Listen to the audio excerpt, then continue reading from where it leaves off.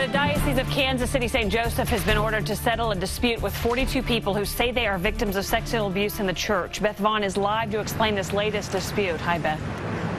Krista, in 2008, the diocese settled with the group for $10 million and this set of 19 non-monetary commitments. Now, this list is what is in question today. It lays out a system that the victims thought would protect future children from abuse.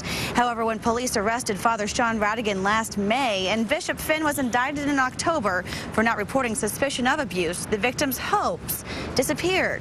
Now they believe they have an obligation to enforce this settlement. A judge ordered both parties into arbitration, focusing on the 19 commitments made by the diocese.